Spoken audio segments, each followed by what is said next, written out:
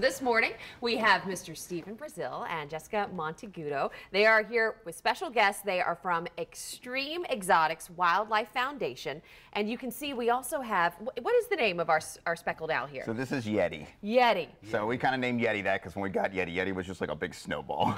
So as he's growing into his adult feathers, he's not as white as the abominable snowman once was. But we're going to keep the name because it's kind of fun and creative for him. First, I'm sorry, Robert. But first, tell us about your organization. So basically what we do is a lot of people know me. I've been in Jacksonville for like 20 years. I've had Xtreme Exotics off Phillips Highway. So I was always in kind of the pet industry.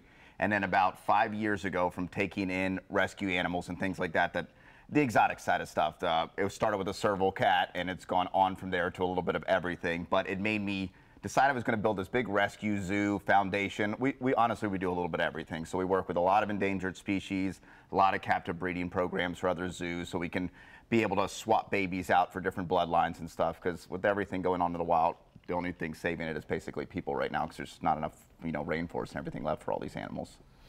Do you have like a place people can come visit? And so we do, yeah. Animals? So we opened this place, the Xtreme Exotic Wildlife Foundation in St. Augustine. So we have it open 7 days a week, but we have it for private tours. So I want it to be an experience for you guys. So I don't want you to be in with 45 people. Like I want it to be you, a private tour guide, get to meet the animals, see things up close. I mean, we've all gone to the zoo a million times and looked at stuff and been like, I wonder if the lion's going to come out today, or wonder if this. Well, kind of with everything we worked with and all these animals we've had around, I can just whistle and call the lynx over, and he's going to sit by you so you can, see him for stuff and, interact with some of these animals up close, because it was always our point was conservation through education. If you can't see it and touch it and get near some of this stuff, it's really hard to say, I want to save this, but, I want to see what it looks like and know what we're saving. And I know Yeti is not the only one that you all brought. Yeah. So if you want to introduce us to some of the other animals. Let me step off set and I'll bring you a couple more fun things out. And tell us, what are some of the requirements? If people want to own exotic animals, what are the requirements? So in Florida, it varies. So there's different classifications for different licenses that you need. A lot of the ones that you can go out and purchase just needs a Class 3 license, which you can apply through FWC with. But it's not just getting a license, it's getting the experience and the knowledge on what it takes to take care of these exotic animals, because it's not like a cat or a dog.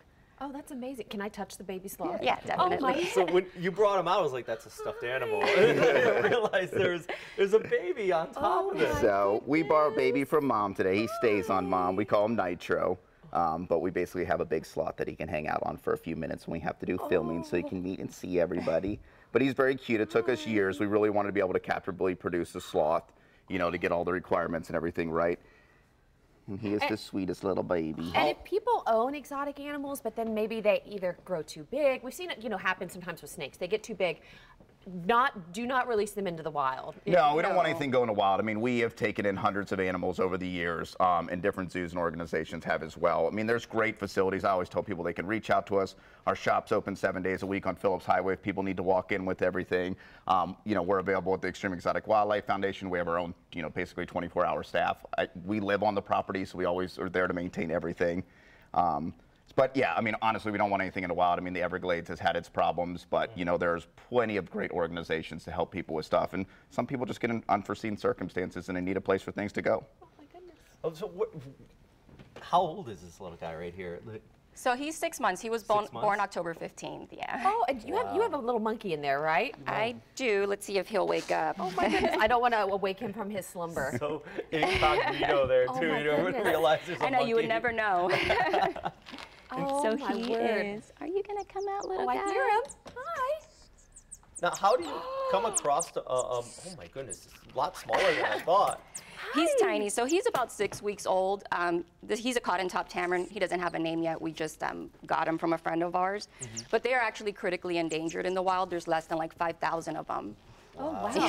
So yeah, like Robert was saying, how do you come across most of your animals? So like this little baby actually didn't get taken care of by his parents, and mom dropped him on the ground and wouldn't take him back. So there's things like that where sometimes just animals in captive programs don't survive with the parents because not everything always understands how to be a mom. We can say the same thing for people because when they come to together with their kids. So same thing. That's why we have places like us to take in little things like that have to be raised from day one around the clock and, and cared for. And it is, especially on something that's critically endangered as these guys. Every baby matters. Who's this guy? This is Dude. Dude does a lot of shows and fun stuff with this. Yeah, he just kind of acquired this name from all the shows. He's super fun. He's a rhino iguana. These guys are actually critically endangered in the wild as well. Though you do see a little bit more of them in captivity, and they become more of a pet for people nowadays because they do actually get a really cool personality to them. They're not kind of like our crazy green iguanas that are running wild everywhere in Florida. How long do they live? So these guys can actually live up to 60, 70 years. Wow, so that's a commitment if so you take one in. dude's 5 years, but we do have one named Romeo who's 26. Wow. So he was one of the first rescues another facility had took in years ago, but they've since retired. So May I touch Romeo's him? living out his better years with us. Do you find that being one of the problems that you have people getting animals like this, that they don't really think it's such a commitment? Yeah, I especially don't, monkeys? I don't Definitely. see it as much as I thought I would for the amount of animals that people do own, which is great. I mean, I want to see animals in a home for as long as they can be, or their whole life is, ultimate goal.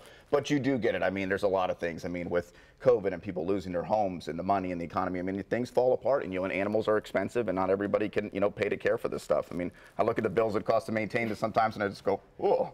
And we're fortunate. I mean, Publix is one of our sponsors. They bring us fresh produce every single day for the animals, so it's super great. We've had some amazing pool companies come in and build us all kinds of lagoons for our handicapped otters and things like that. So there are also some awesome organizations in the city that definitely help out with everything. So lastly, if people want to check out Xtreme Exotics, they want to come do a tour, they want to meet the animals, how can they contact you guys? So multiple ways. Some people come into our shop, which, like I said, is Xtreme Exotics on Phillips Highway.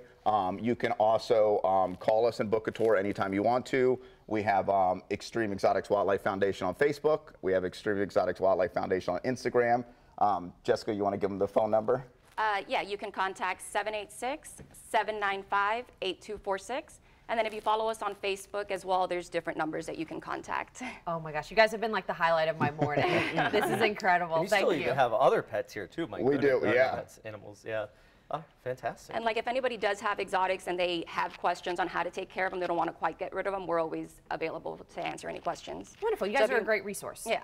So if they want to just reach out and say, hey, we kind of have this, we got this, didn't know what we were getting into, and want some advice, we can help with that as well. Awesome. Well, thank you guys for coming in so anytime, early this absolutely. morning. No worries. And for bringing Dude, and of course the sloth, the little monkey, the owl. There were some snakes over there we didn't even get to just yet, but we appreciate it. Goodness.